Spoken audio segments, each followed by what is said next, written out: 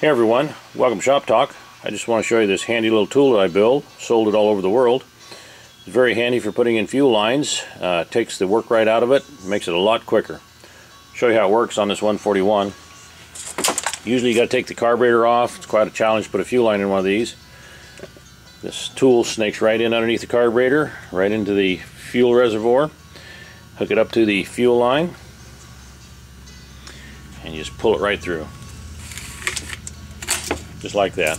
And that's slick. If you need one of these tools, just give me a call. I'll get one headed your direction.